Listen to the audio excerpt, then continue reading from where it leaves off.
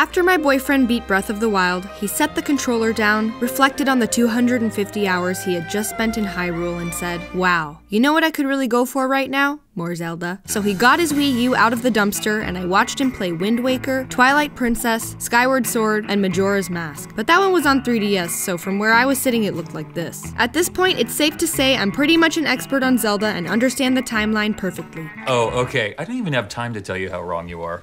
Actually, it's gonna bug me if I don't. Alright, I admit, I don't have a clue what's really going on across these games, but they're super cute and I can help with the puzzles and stuff. So I was very excited to come home one day and see this on the TV.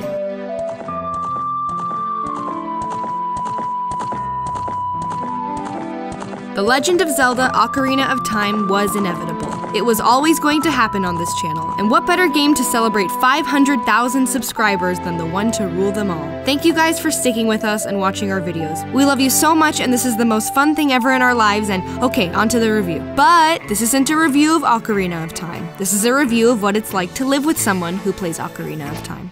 This video is brought to you by Squarespace. From websites and online stores to marketing tools and analytics, Squarespace is an all-in-one platform to build a beautiful online presence and run your business. We'll tell you all about it at the end of the video, so don't go anywhere. This is the oldest game I reviewed so far, and even though it still holds up pretty darn well— Oh, look at him! Oh my god! Oops, sorry. Exactly the same. My boyfriend felt the need to constantly explain what it was like to experience 20 years ago. The year is 1998.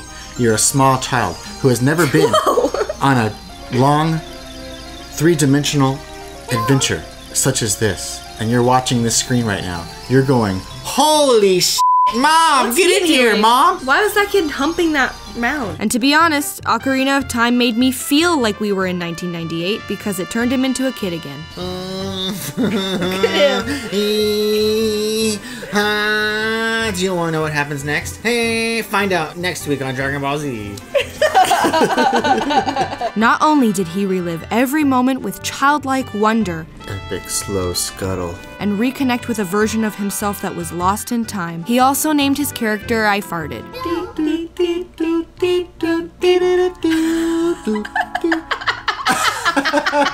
I told you it would be good. I'm Zelda, Princess of Hyrule. I farted. Get back, I farted. That's a good one. Now, before we get into why this is obviously one of the greatest games of all time, as well as an amazing backseat experience, let's make fun of this stupid old geezer. You know how you love your grandma, your nana, your sweet old gam-gam? But also sometimes you're like, damn grandma, it's a cell phone, not a rocket ship. Ocarina is like that. You love it, but oh lord, give me patience. Since this was one of the first 3D titles that a lot of children would get their hands on, it is constantly telling you what to do and how to do it, mostly through a fairy named Navi.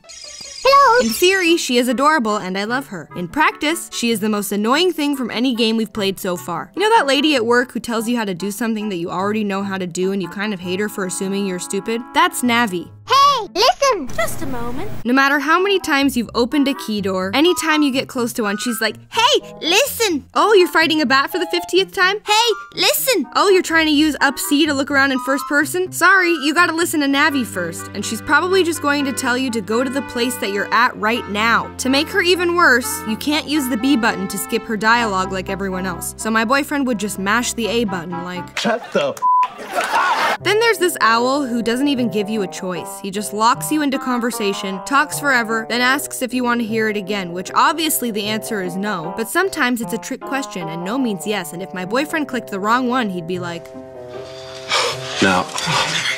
One time the owl didn't fly away like he usually does, and if we got within a foot of him, he would start the whole conversation over. Oh no, you stupid God.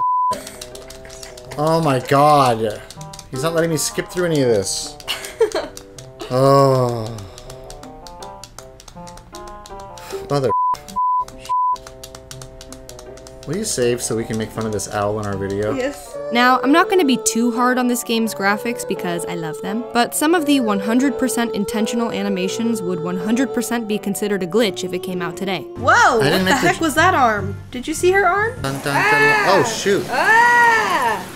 Oh god. And I wouldn't oppose some character remodeling, like maybe if Link's nose wasn't the Triforce. And I wonder how many kids got their game taken away because their parents walked in and were like, what the heck, is that a drag queen taking a piss on Peter Pan?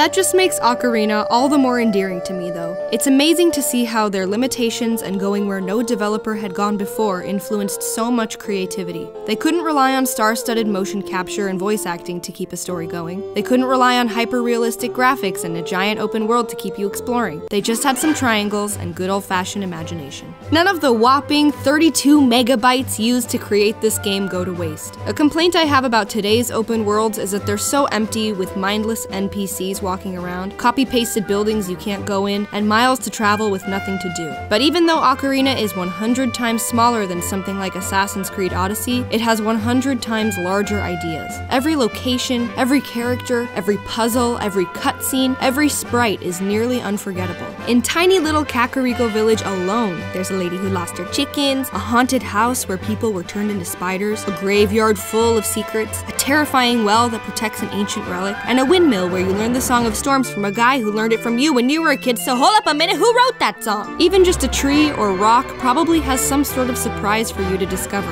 like rupees or a cow. Each dungeon serves a purpose in the world and lore with puzzles that match the theme and teach you how to use the amazing new item you found there. Then the bosses are always so unique with an often tragic or terrifying backstory. Look who it is! Ginger Dwarf.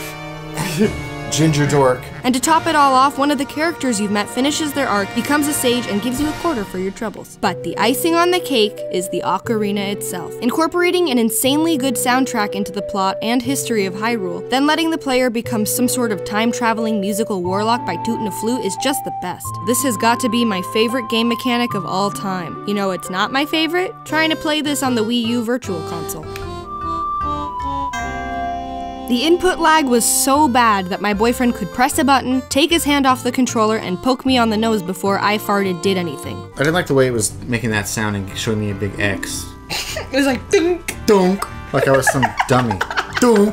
It made the song sound poopy and the combat super frustrating. You gotta really swing it fast. Dude, I'm literally pressing it as soon as he throws it. Oh no, he's gonna beat us! Oh no! My no death run. Oh god! Oh god! Dude! Oh, no. Dude! There's it's a... The last thing I'll say is that if your boyfriend has ever stayed up till 2 a.m. watching Ocarina of Time speedruns, he might waste a lot of your time trying out some pretty sweet moves. Speedrun. So you do this, and then you go like that, and then she kisses the horse, and then now, Ganon is defeated. I think we're pretty close to the world record right now. If I can just pull this one last thing off. Backflip, jump, jump, slice, slice, and go. Milk. Okay. Speedrun.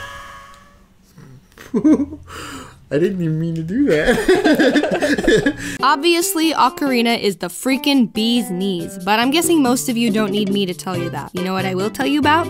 Squarespace. You may not know this about me, but before I was a world-famous YouTube phenomenon, I spent my free time making soaps and skincare. When I decided to turn my hobby into a little business, I frequently found myself stuck trying to build a brand. Had I known about Squarespace, I'd probably be a billionaire soap lady by now. Starting a website for your business with Squarespace is super easy. Using any of their beautiful templates, you'll quickly be the owner of a website with full access to analytics like page views, traffic sources, and more. Want to make sure your business is being seen by the right people? Squarespace uses all the best practices for search engine optimization without needing any extra plugins. In addition to configuring third-party domains, customers can purchase domains directly from Squarespace. Create a powerful visual experience on your website using video backgrounds. Communicate with customers using Squarespace's integrated commenting system. Schedule posts in advance so you can get all that boring stuff out of the way and focus on your business. Go to squarespace.com for a free trial, and when you're ready to launch your website, check out squarespace.com/girlfriendreviews and add code girlfriendreviews for 10% off your first purchase of a website or domain. Who knows?